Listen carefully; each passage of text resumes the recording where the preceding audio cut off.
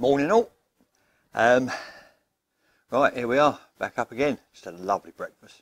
Just cooked a big fry up. This is the second time I've been up here this morning. I came up and did an intro with my new microphone. I ordered the microphone. It's taken about, I don't know how long. I don't know how long anything is anymore. Everything seems like months ago, doesn't it, when it's only days ago, and every day is just confusing. It all just melds into one. But anyway, I'd ordered the new microphone because I was getting the problem with the hiss. I then found the anti-hiss button on the editing suite, so I wasn't getting a problem anymore. But anyway, the other day we heard some barking.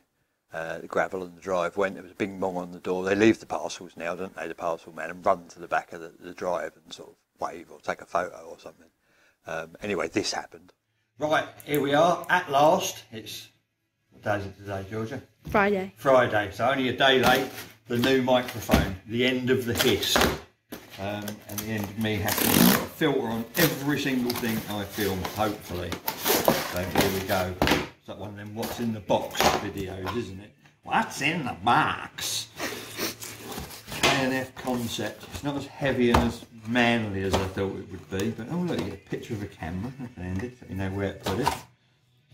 Oh, it looks a bit posher than that rubbish one I have got. Even got a little digital readout of some description. Clip it to my belt. Something to clip it to. Hopefully there's something to clip it to. That the top says of the receiver camera. on the back. That's receiver, is it? Okay.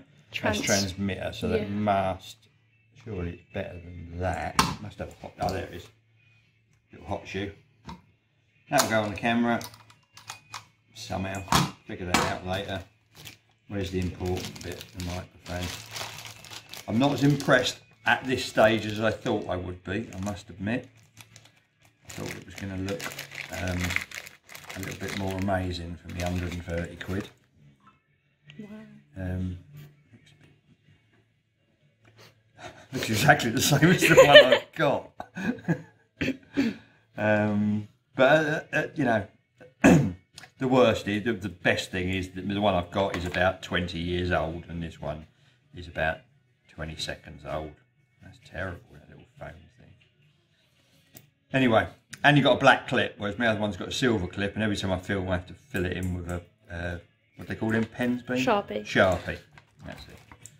So there you go. So we'll find out tomorrow if it's any better or any worse. Nice one. Cheers. And the reality was as I thought. I'd spent extra money, like £100 more than this one. And it was awful. I mean, it was truly awful. I thought it looked poor, but it was worse than poor. So we're back on the old mic. I mean, like I say, now I've got the editing suite, that's not a problem. We had another slight issue. I had another slight issue. If you notice on my YouTube list, there's two what were we last time? Number 9s. And one's got little brackets and says no music. A couple of people, New Zealand, for example, this gets watched all over the world. It's amazing. It's just so cool. But I had a couple of mails from New Zealand. They couldn't watch it at all because the old video clips that have got music, soundtracks embedded into them, there's some sort of an algorithm or something that's built into YouTube there. It's something to do with copyright. And they couldn't play it. So I had to re-edit the clips with the music on and put a voiceover. I quite like it, to be honest. So there's two of those. One is if you can't view the one with music, click on the one without music and they'll play perfectly. On the subject of music, so that this doesn't happen again, I spent most of yesterday going through today's old video clips and the rest of the old video clips. I can remove the soundtrack totally, do a voiceover, but I have managed to get some music that I can use from my son, Connor Lane, who's got, I think about 4 albums, I think it's 4, released there on Spotify under Connor Lane, obviously. Now his normal style is, if you know anything, he's a guitarist. If you know anything about guitarists, I'd sort of liken it to, if you know of like Steve Vai, Joe Satriani. But if you imagine them after 6 weeks lockdown and they're very, very frustrated, that's the normal sort of way he plays. Well, it's like this. I'll play you a bit, okay? So as you can hear, it's quite frantic. Good description, kind of. I like it. It's very good, but it's quite loud.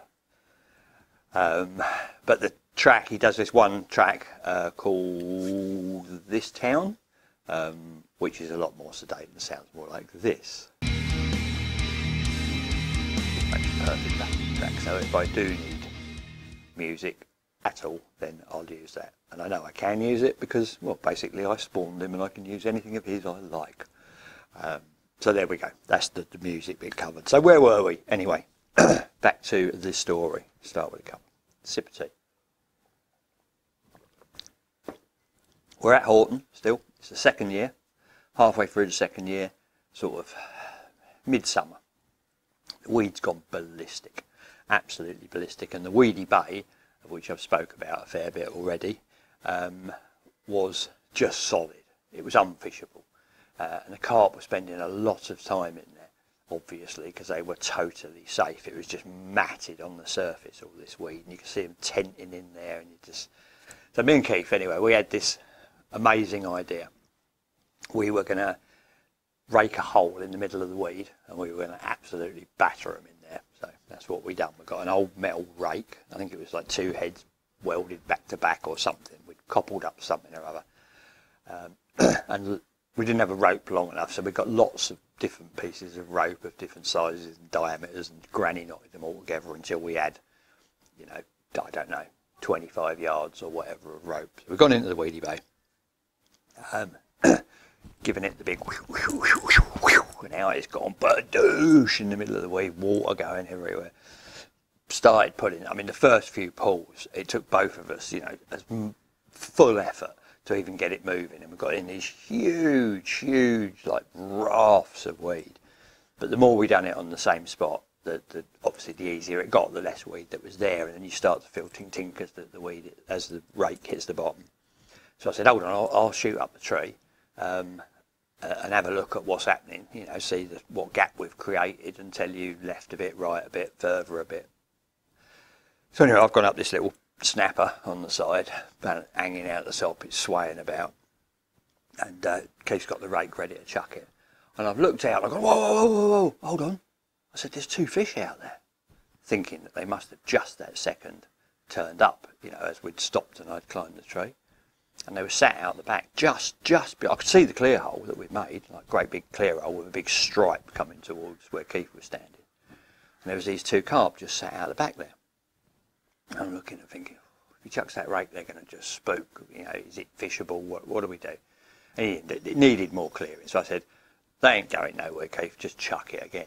So out it's gone, bird dosh. I was expecting them to go, the carp. But instead, they just stayed put, and another couple drifted in and sat with them. They weren't spooked in the slightest from the rake. They were interested, nosy, curious as to what was going on. And you know, we carried on for an hour or so making this hole, and those carp stayed there the whole time. In fact, it grew in numbers. There was about half a dozen, I think, in the end, just watching what was going on. Only just out of range of where the rake was going in. But yeah, so we created this clear hole. Obviously, we thought we were going to make a killing in here. I don't think we ever had a bite off of it. We both had a go, you know, over the following few weeks. I got close one day. I got a bait there, and what would happen, that they wouldn't breach the back of the weed once we'd cleared the hole. So that was the spot they were in, but they wouldn't go back there. They'd stay behind the weed. But one day a common made his way through. I had a rig down there, and he just looked at that rig. He just literally sat there and looked at that rig for, I don't know, long, you know, hour, more. Just stared at it, just thinking, there ain't no way I'm picking that up. And eventually he swam off, and yeah, we never had a bite from that clear hole at all. But luckily, we were getting bites from, you know, other areas around the lake. It was fishing quite well. Bear in mind, you know, we'd done this massive pre-baiting campaign, and the fish were on our bait.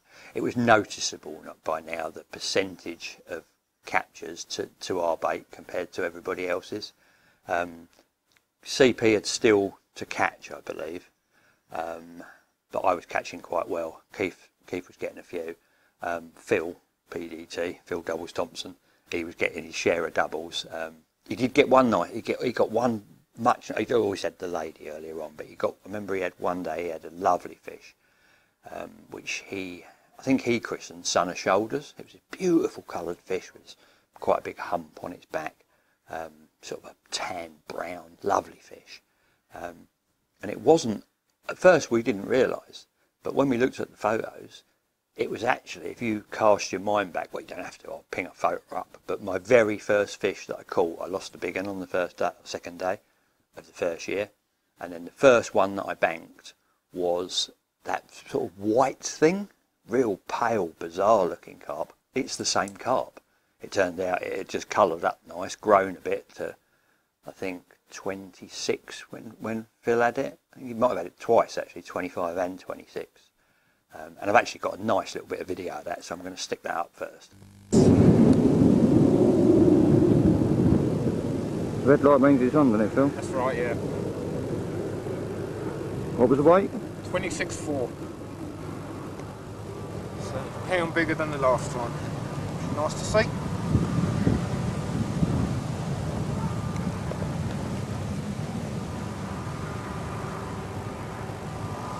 Very nice.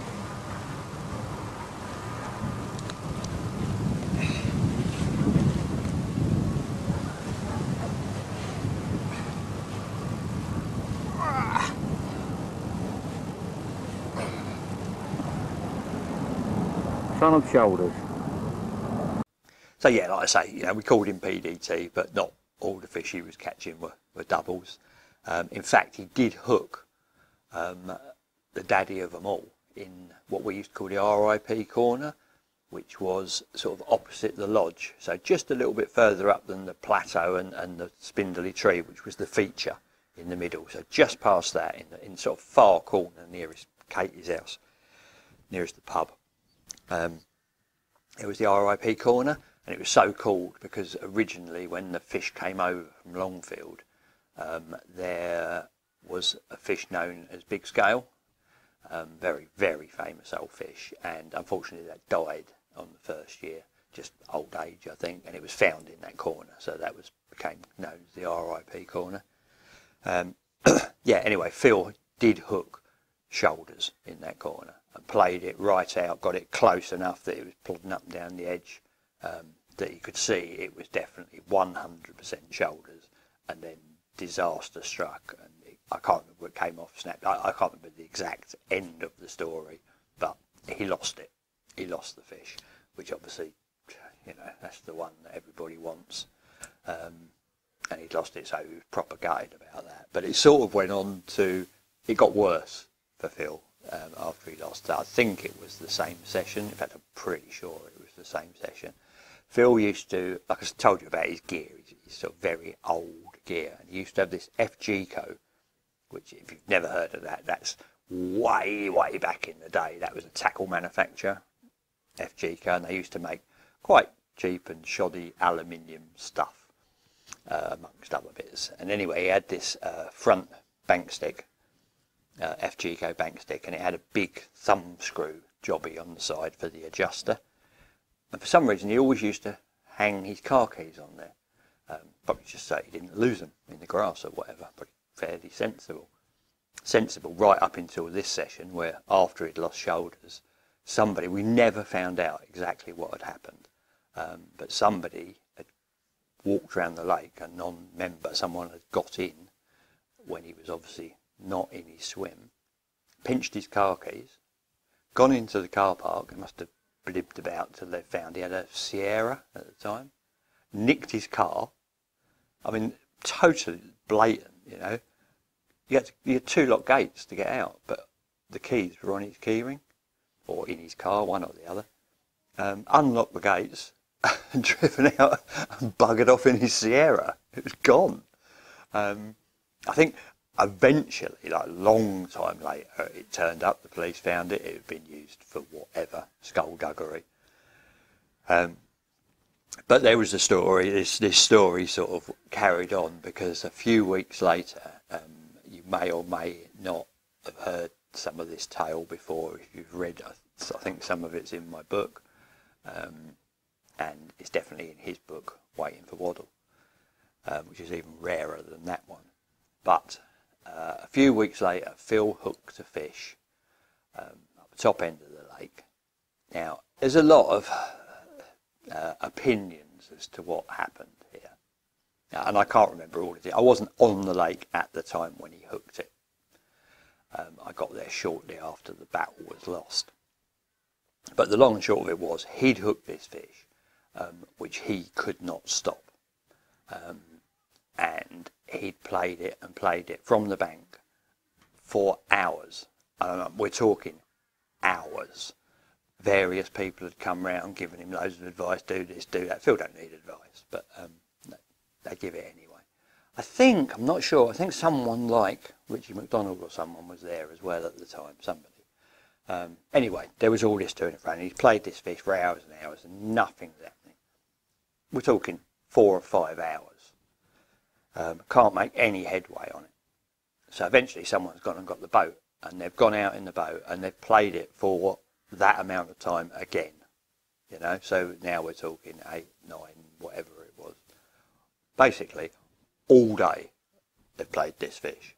And Phil can't make any headway. I've got my own opinions of what might have happened. I think something else was involved, as in maybe the fish had gone round a sunken, waterlogged log. So the weight, you know, like the mass of the weight was this, whatever the fish was towing about behind it. But the fish was definitely involved because it was towing the boat all over the lake, up, down, and they could never bring it any higher. I say they because eventually other people started to have a go. Phil was knackered, you know, and he'd give the rod to someone, they'd have a pull, give it back to Phil. Eventually, I think Phil knew that it was never going to happen, but he didn't want to pull too hard and pull for a break. And he gave the rod to another one of the anglers, Nutty Jeff, and he gave it the big heave-ho, and the line went eventually. And it became known as Phil's Monster. But the story that linked to the car was obviously everyone then said that what he'd actually hooked was shoulders that he'd lost, driving his car that he'd lost, and that was why he couldn't get it off the bottom, because shoulders was down there in an old Sierra pottering around the bottom with the rig hooked to the bumper. But it could have been. Who knows? Who knows? But somehow I doubt it.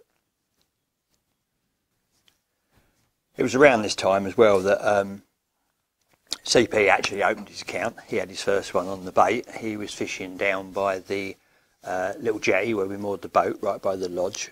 In fact, if memory serves correctly, for some reason he was, I don't know if he was staying in the lodge or outside the lodge. I know he was at the lodge a lot. And there was a little spot under the jetty. Phil had started it, actually, Phil Thompson. He'd been baiting off the jetty, and eventually it got eaten, and there was like a little clear spot down there.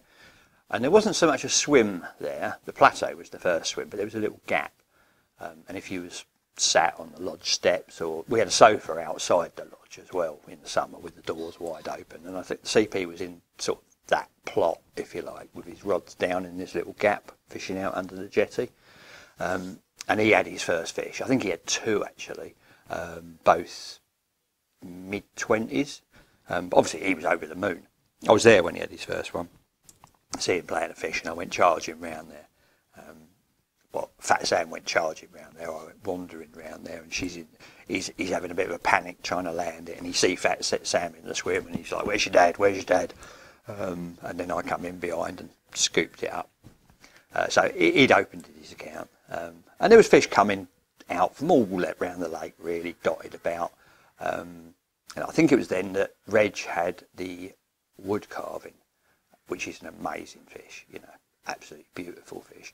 I tried to show you the pictures when Keith had it, but they weren't very good pictures, to be honest. But I've got a bit of video of Reg with the wood carving on the bank, and you really can see what I'm talking about in this video. So we're going to have a look at that right now. So there we go, Reg Bampton with the wood carving, which, you know, let's face it, in today's world on most waters would be what? A 21.5 pound linear. But back then on Horton, and even now on Horton, it was one of the main target fish, and you can see why. I mean, look at it. It is jet black on the top. It's got those beautiful scales. They're so sort of deep set right into its flanks. It's an absolute perler. It's amazing, and it's still alive now. It's swimming around in Horton as you're watching this, paddling up and down there in that gin clear water. 40-pounder. That's amazing. Old as the hills. And there we go. This is obviously the celebration. Must have been a little bit too early in the day for the usual cold Kronenbergs. That's me and Reg doing a huge fry up for all in attendance, especially Fat Sam McCurry is going up there. She's watching every sausage. Oh, I think I'll just have the wok instead. Do the washing up for you. I wonder how much of that breakfast actually ended up down her gullet. So there we go. Those sort of breakfasts were almost as legendary as our alcohol-fueled parties. If there was ever 3, 4, 5 people about, we'd all have breakfast together on the bank. Like I mentioned before, we used to have afternoon picnics as well. It was very, very sociable lake. But everyone would bring their cookers round to whatever was the biggest swim in the middle of where everyone was. And we'd get, 3 or 4 woks and frying pans, and everybody would throw all their breakfast stuff in the kitty. And we'd have these massive extravaganza breakfasts. They really were amazing. I do remember one actually in particular. We were just all getting ready for breakfast. It was in the ski slope. Now the ski slope was named the ski slope because it was a proper slope, and when it rained it was treacherous, and as such a couple of little steps got dug into it. And we were just sort of arranging ourselves. It was CP was in the swim. He was fishing that swim at the time, and I'll never forget. I've come in and I've gone to sit down on one of these grass steps cut in the sort of grass and mud and that, and I've put my hands behind me like you would to lower yourself down, but the step was higher than I thought, so I was halfway through plonking myself down, and I had my fingers straight down like that, and I've somehow managed to sort of sit on my own fingers as I've hit this step that's come up a lot quicker than I thought, and I actually snapped my middle finger clean across the knuckle joint, so where you've got the ball and joint, if you like. I'd snapped the side off of the joint, so my finger was at a god-awful angle coming out like this. I thought I'd just sprained it or dislocated it and tried putting it back in position. Christ, it hurt. And it's still got, I mean, you won't see from over there, but that middle knuckle is twice as big now, 20 years later, as it should be. It was huge for years afterwards. Yeah, so I managed to break my hand sitting down to breakfast.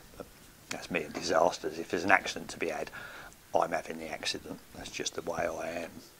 So anyway, this particular morning, what had occurred, he'd woken up, normal slugs all over everything, stuck the kettle on, put his hand under the bed, pulled out the orange juice, just give it a little squeeze so that the soggy spout opened, giving it glug, glug, glug, glug. Before he knows what's happened, he swallowed it. And he said all he felt was this wet, bouncy lump, big lump of matter that had been washed straight in his mouth with a big slug of orange juice, hit the back of his throat, instant reaction, swallow it. And then he's looked at the orange juice, and there's the telltale trail of a slug going up the side. And in the early hours, it's gone up his orange juice, over the spout and fallen inside. And he's just swallowed whole, oh, excuse me, he's sick then, swallowed whole one of these great big ginger slugs. Oh, just rank, isn't it? Absolutely rank. But anyway, where was I going with this story? I was telling the story about all these, oh, the salt circle, that was it. I knew there was a reason. There's always a reason. It's just getting back on track, isn't it? So Wiggy, who was scared of earwigs, obviously was scared, didn't like all sorts of insects. He'd got this thing, I think he told me one day about, he thought earwigs actually sort of went in your ear and burrowed into your brain or whatever, but regardless, didn't like insects, and had been told, and rightly so, this is a deterrent for slugs especially, that they won't cross a line of salt. So he'd set up his bivvy, and then he'd probably gone to the shop especially to get it, got a bit, or maybe he carried them around with him all the time, I don't know. but he'd got a load of salt, and he put a circle of salt all the way around his entire camp. But salt and grass don't really get on, and what it had done, it had scorched a circle in the grass into the earth, and it never grew back. Consequently, there was the salt circle, and the swim became known as the salt circle. So we go back to where the story was originally going. See, we get there. We do get there in the end. So CP had gone round to the salt circle, I think, with the sole intention of blasting him as far as he could over into my swim on the reach, which was quite a chuck. As it happens, there was fish over there as well, showing fairly close in, that he noticed when he got round there. So he ended up fishing. There was a big line of weed, like visible weed, and he ended up fishing over the back of that. And up till this time, I'm fairly certain that swim had never done a bite. Pretty sure. I think I read that somewhere, probably in my own book. But I'm fairly sure that swim hadn't done a bite. And it hadn't been fished for quite a while because of this massive visible weed bed there. But he chucked them over the back, and he said they went down with a donk, and he was happy with them. And I'm opposite in the reeds. So anyway, later that day, I've looked over, and I can see him bent into a fish. And he looks like he's having a right old job with it. You know, he's heaving and heaving, and I watched for a couple of minutes, and I thought, I'll go around and give him a hand. Like I say, up to this point, he'd only had the 2 fish off the jetty that year. Desperate for him to get a big one, and it looked like it was going to be a big one. He was having a proper battle royal with it. So me and Fat Sam charged all the way around there, stood with him like that for a little while. He's trying to get it through the weed. It's not coming in. It became quite obvious quite quickly that we were going to need to punt the boat. So the lodge is just, like I say, 100 yards away. So I ran up there. Now the boat it was a punt actually. It was about 14 foot long, I suppose. Bloody great thing. So I've got in the, whatever it's called, the sharp end, the prow, with just one oar and trying to, got this 14 foot boat wiggling around behind me. I managed to get it round into his swim. I've got him to jump in. Now, I don't know whether you've ever played a fish from a boat or not, but there's a couple of sort of rules, dynamics that you have to follow, otherwise you're wasting your time. You can't pull sideways off the side of a boat. It's pointless. All you do, because you're not on firm ground, you're in a boat. As you pull, all you do is spin the boat, and you pull the other way, you spin the boat the other way, and it just becomes futile. So the only way to play a fish is straight off the middle of the front of the boat, off the pointy end. So I got him to stand behind me in sort of the middle of the boat, and I went and knelt right in the sharp bit.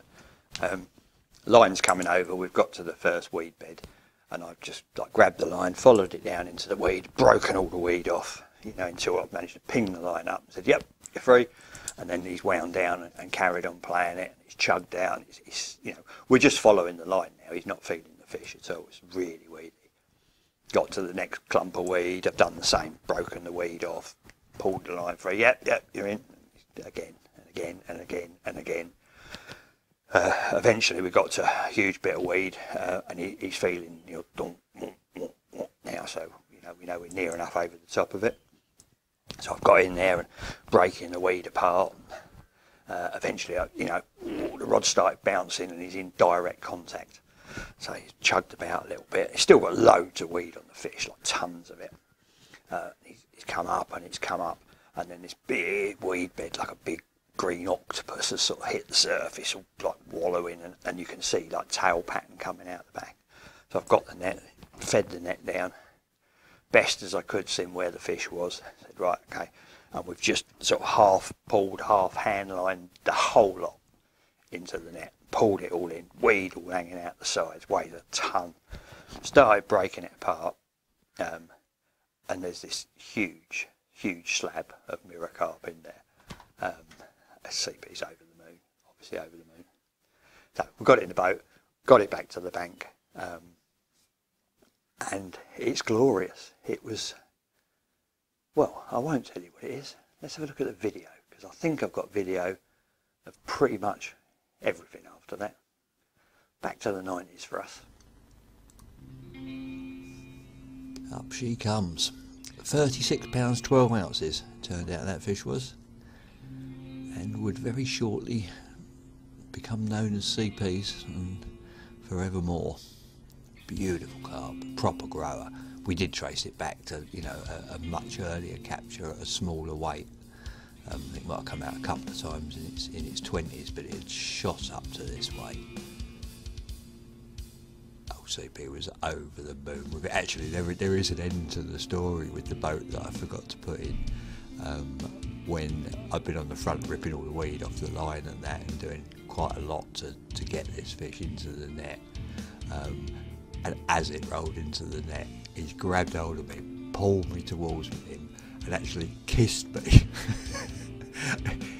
Enjoy it. Instantly realised what he's done. Spat in the lake. And scrubbed his mouth with the back of his hand and looked horrified with himself, to be honest. Bless him. I don't mind a big sloppy kiss from CP. But, yeah, like I say, this was the carp. Who's that coming in? Don't know who that is. Somebody warned me. I might be Jeff, actually. Jeffrey Tencast, that's what we called him. I'd forgotten about Jeffrey Tencasts. Bet you can't guess why we called him that. Anyway, that's CP's. Let's see him go back and let's move on. And there he goes, back to his watery home. CP's had a chance to chuck the old mainline t-shirt on there. Look, good boy. What a result, eh? He was so chuffed.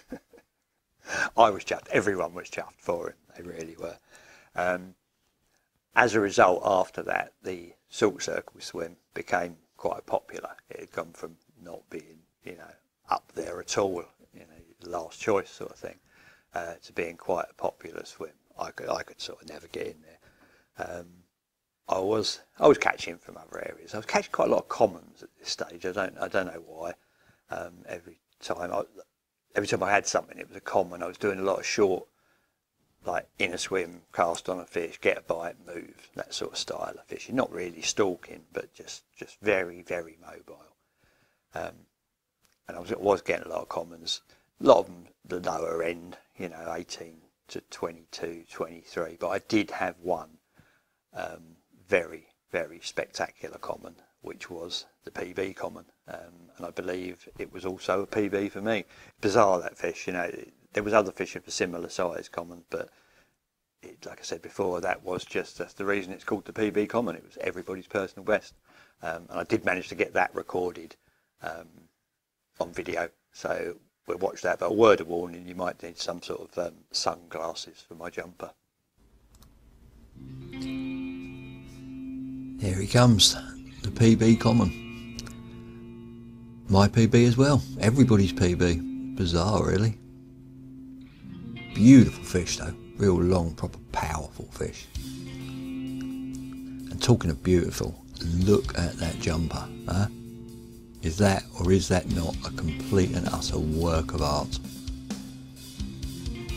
I don't know what Christmas somebody bought that, or what auntie bought it for me, but that's 100% a Christmas jumper. It's about every colour you can get. And there he goes. Back off the impromptu homemade unhooking mat into the church bay there. It's the mouth of the church bay swim there it's going back into.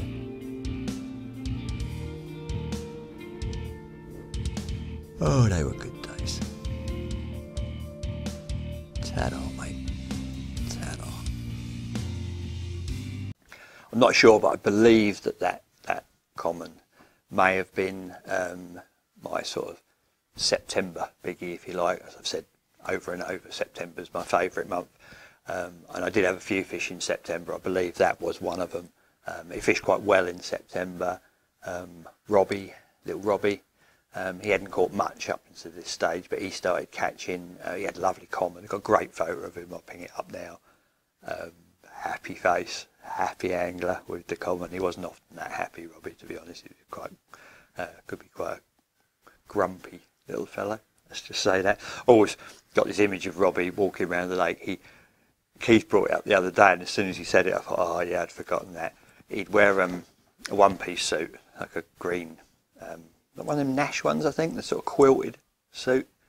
And what do they call those boots? Rigger boots. You know what the lorry drivers wear? They sort of come up to about here, very, very loose, steel toe cap. That was what he wore. Even if it was scorching hot, you know, you go around to his swim, sometimes it'd be 25 degrees and be in there with the door shut and the kettle on and a one-piece suit and these rigger boots on. That was his attire.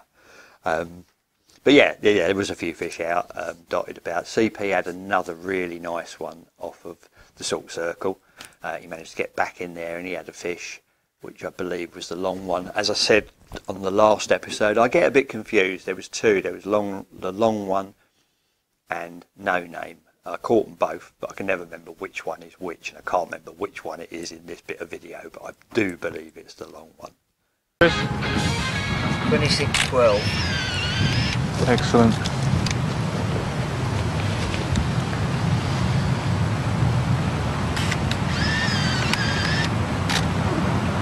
Other side? Yep. I checked the photo in the lodge, it's definitely the fish cruise. What a beauty.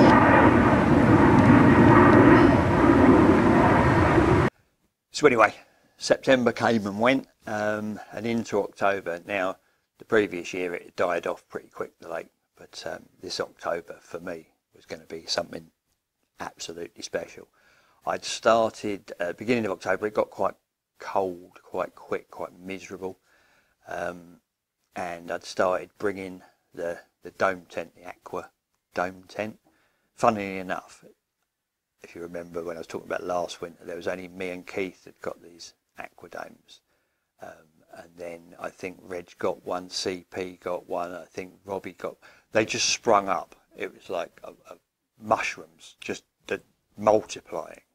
The whole lake was just covered in these aqua domes because they had the no condensation. They had this cotton inner, so they were really comfy. And I'd started bringing mine about October, second week of October or whatever. And I remember one particular week I was set up in the ski slope. Ski slope keeps coming up ski slope. It was a very, very good swim. So you've got the church bay round to your right, and as they come out into open water, that's sort of where you can pick them off. All sorts of ranges, sometimes 40 yards, but quite often out there on that middle strip right in front of the swim.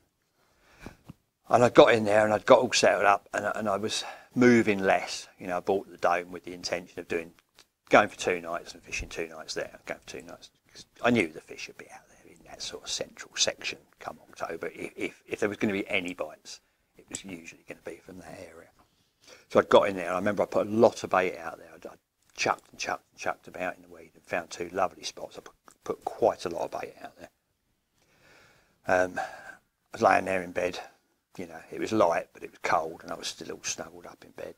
Now, Fat Sam, she had her own bed. Most of the time, she used to sleep under a bush. She was quite wild, a bit like Maddie, the dog I've got now. But this particular morning, I remember I was woken up by her clawing at the sleeping bag, which was really unusual. And we used to have these big multicoloured Argos sleeping bags at the time. And I've just lifted up the side like that. Whew, she shot straight in.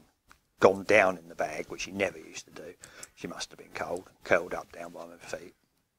She was buffing and thrashing about, but eventually she found her little spot. And she's gone to sleep, and I'm trying to get back to sleep. And I've got beep, beep, beep, beep, beep, beep, beep, beep, beep, beep. The bobbins dropped down. And I've sort of looked out and thought, oh, God, and there's about 500 tufties out there just mullering my bait. They're just diving down, picking up the boilies. As they're coming up, the seagulls are all swooping in and attacking them, and it's just like an aviary out there. I thought, oh, God, I ain't putting up with this. I want to go back to sleep. So left the dog in the bag, got out, wound in this one rod. The other one was on the other spot, didn't seem too bad. Wound it in, looked at the boilie, thought that'll do. And I've just luzzed it right out to the left as far as I possibly can, which ain't far. I weren't using big leads. But I just whacked it out there, donk, it's at the bottom. Put it down in the rest, stuck the bobbin on, loosened the clutch, got back in bed, pulled the sleeping bag over my head and thought, sod it, They're not feeding, I ain't going to get a bite, but I'm not sitting here being mullered by tufties the whole time. So yeah, I've dropped off to sleep. I couldn't have been asleep very long at all, 10 minutes or whatever. I've got an absolute one-noter. I've just it's going. I think I was using the little Stevie Neville's at the time, which are piercing. It's absolutely screaming. So I've leapt up, the bag, the zip on the bag's all clonked and ding, and I can't get out. So I've thrown my legs off the bag, forgetting I've got the dog in there. Thrown my legs out with the sleeping bag and the dog. The dog's gone bosh on the floor inside the bottom of the sleeping bag. I've jumped straight out on top of her. She's squirming and howling and barking and whatever in the bottom, protesting. And I managed to drag myself out of the bag, and I've hooked into this fish. Jesus Christ. Like I said, I hooked it at range, but wow, it just fought like mental. Absolutely like mental. Ploughed about all over the swim. Took loads of line to start with, kited right down towards the reeds, came back, went back out where it started from, then went back to the right, tried to get in the bay. Proper scrap, this fish. CP's turned up just out of nowhere, just in time. He's gone down the front, got the net, gone down the little steppy bit. In it's gone. It's a monster geese. It is a monster. So we've looked in there and we're like, it is huge. Got all the mat and everything, dragged it out, put it on the mat, and we've recognised it as lumpy. Now, lumpy was the original road lake fish. So they've come from the road lake and from Goose Pool, from Longfield. The original road lake fish hadn't been out, thought it hadn't been out for a long time. As it turns out, it had. But I've got some great video, so we're going to watch that before I tell you too much. You had the run at 8:45 in the morning, didn't you? From the reeds. 14th of the 10th, 92. Hell of a fight, wasn't it, Dave? Oh, yes. Hell of a fish.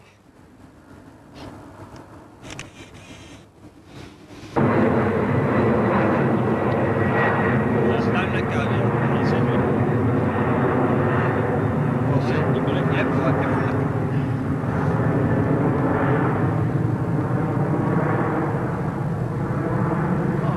41 and a half. Again. 41. 12. Yeah, 41-12. 12. Yeah. Good enough for me.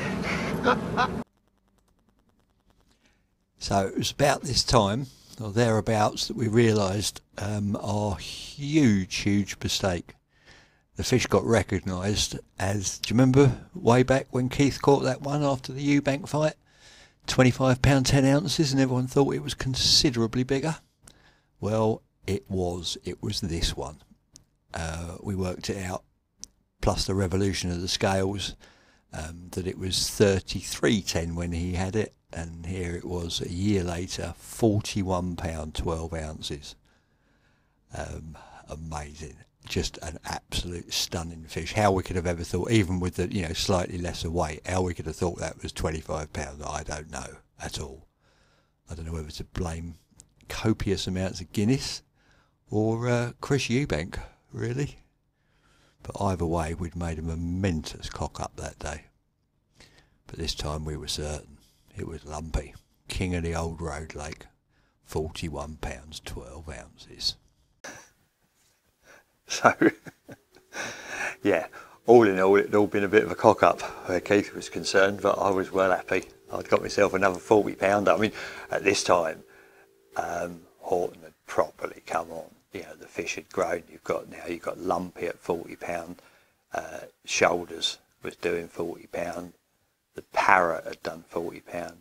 Jack was over £40. So you've got 4 different 40-pounders in one lake in the UK in 1992.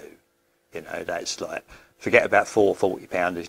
Don't get an image in your head of a lake that that's got 5 40-pounders in there. 1992 we're talking about. This is major, absolute major league. It was proper on form, but it wasn't just the carp in there as well. There was not even a handful, 2 or 3 very, very large pike in there. And after I'd caught lumpy, that was pretty much the end of it. I'm not even sure if any more carp were caught until the back end of the winter, sort of March time after that. But I did do a little bit of pike fishing, and I got a great bit of video. So again, We're going to go back and I'll show you a bit of pike fishing in the 90s on Horton. Oh, Mr. Lane's into a chunk of a pike now.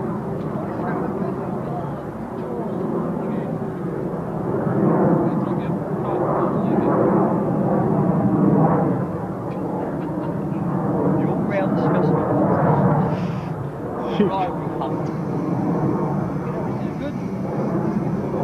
You better land it.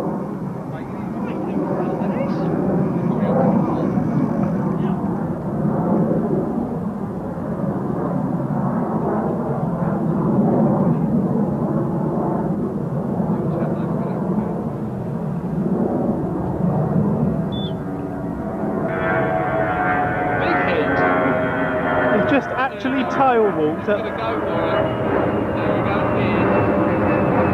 How big do you reckon that is? It's about 50 and the rest, isn't it? I just saw the end of it. Dude, turn it off there. I just paused it and while I moved round to get a better view.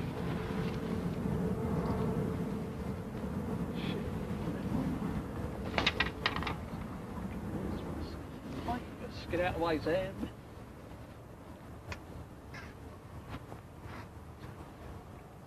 I fancy missing that.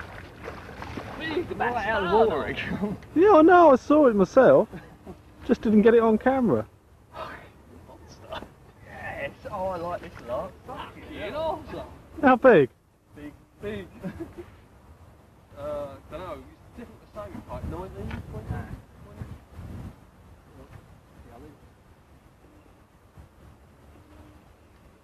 Got a plethora of rods. Yeah, well, you've got a net. Oh yeah, I just set that on. Yeah, just bite it. Yeah.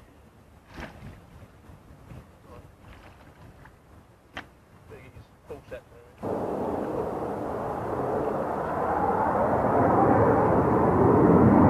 Cheery bastards.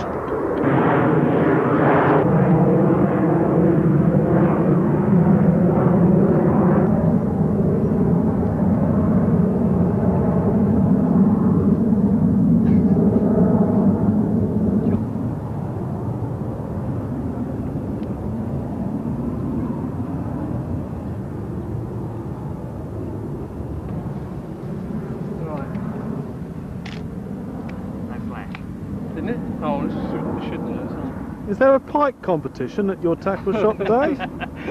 Bright enough though, isn't it? Should be.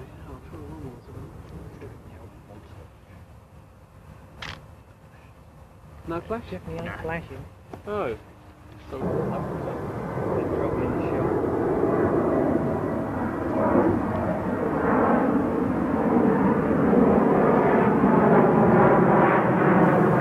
So that pike grew quite, I mean there I think he was 21 pound. I caught him 3 times. The largest I caught him was 32 pounds on the last year. And the guy, Ian Welsh, who was running the syndicate at the time, he was pike angler and he was desperate to catch it. So I nicknamed it Thicky, just to take the piss really, because he couldn't catch it and I'd caught it 3 times and I'd only pike fished 3 times, literally 3 times, and I had it 3 times. Fought like mental every time. Unfortunately it killed itself. It choked on a coot. It was found, it's in floating in the middle. Someone went out in the boat and pulled it out and it had 2 coot's feet sticking out of its throat, got them jammed in it, or sticking out of his mouth. Got this coot jammed in his throat, but so he never did catch it. So there we go. Oh, by the way, just before that clip you heard some horrible buzzing. It's not my microphone. I'm unsure yet because I haven't been down to edit, but next door seems to be drilling holes in everything. He's that bored. He's got a shed out there and he's just forever drilling and cutting and chopping stuff. But there you go. So yeah, that was, like I say, that was pretty much the end of the carp fishing. I had that pike at 21 pound, and we just sort of moved into our normal winter mode. Big roast dinners in the lodge. It got out of hand now. They were like extravaganza. There was like a restaurant in there every night in the winter.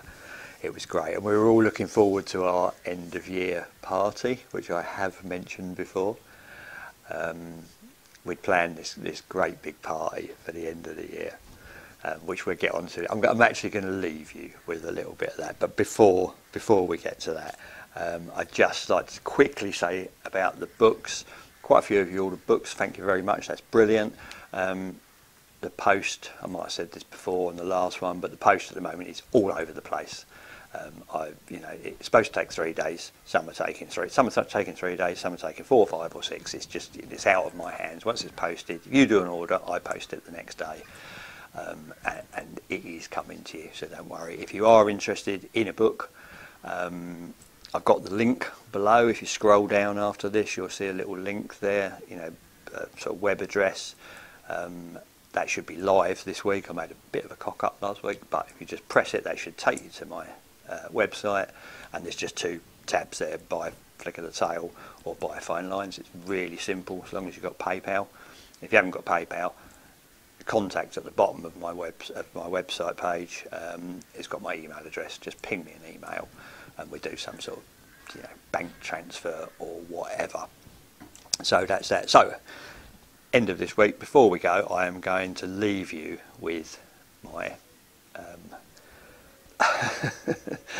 my little what do you call it when you put loads of the collage, if you like, video collage of the party, the end of season party in Horton Lodge. I've had to cut a lot out. It was very long anyway, to be honest, but I put a few of the sort of main players bits in there, just in case you don't get the drift of it. What it was, throughout the day, someone had come up with a plan that we'd write little poems about other anglers. Odes, really, like little 5-line, 6-line poems. And on the night, everybody would have to read their own one. Yeah? So, not the one you've written, but the one that's written about you. So 3 or 4 of them might have written a poem about me. I had to stand up on the table and read what they'd written, which made it all the more amusing. I was chopping this up into this collage-y thing last night. I was in stitches. I was absolutely in stitches. Like I say, some of it I had to take out. Just wasn't for public viewing, but hopefully you'll find it as funny as I do anyway.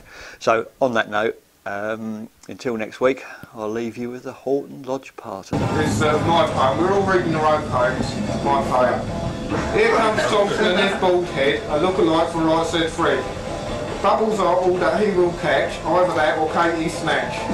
Main ambition is taking part and to keep what little hair he's got. Yeah, that's very good, very good. Next. Dave. The rave. Top dog. You're alright, we're dragging you up and holding you up there. Hope you're not derogatory. Better be. Okay, Horton recital, take 2. They all call you a spawny git, but you just couldn't give a shit. The drugs have really got you going, they've made your nose red and glowing. Sam sucks you off 5 times tonight, that's why you think she's out of sight. Respect. Who's next? Music.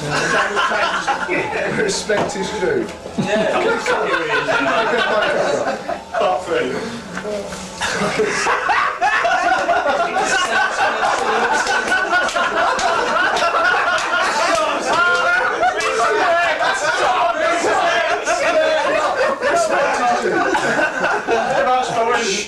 I can't read. The Trops have really let you down. At times they made you look a clown.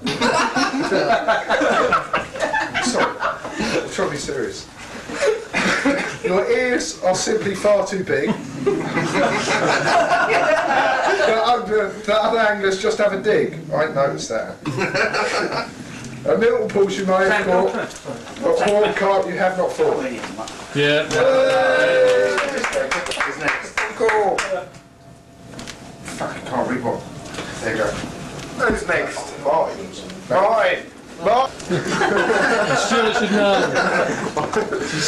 Respect. It's my poem. That's my introduction. What, oh Jeeves?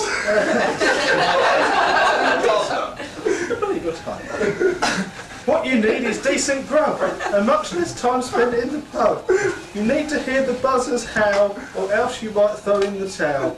This season you've been Horton's blanker, or are you just a skinny wanker? John! Don't stand on the table, John. For God's sake. Mind that ceiling. On the table.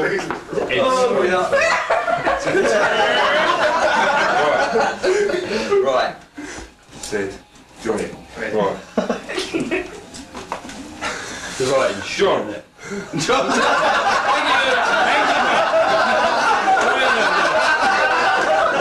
That's a fucking short one, isn't it? It rhymes.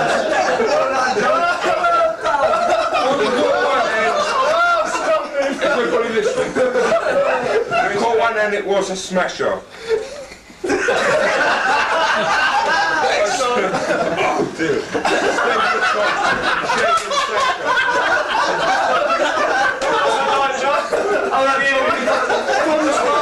From the start, then he's on the top, mate.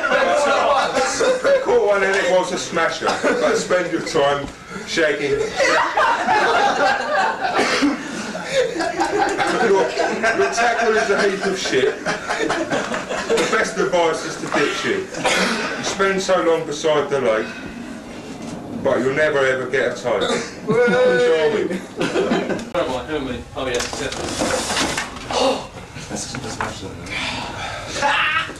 Flojo. With your tash and bright gear, you look like, just like a northern queer. When you caught Lumpy, your scales did lie.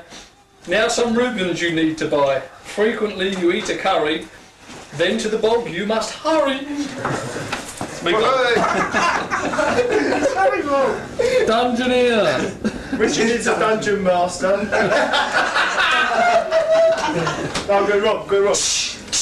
Yeah, hear the whip cracker boy.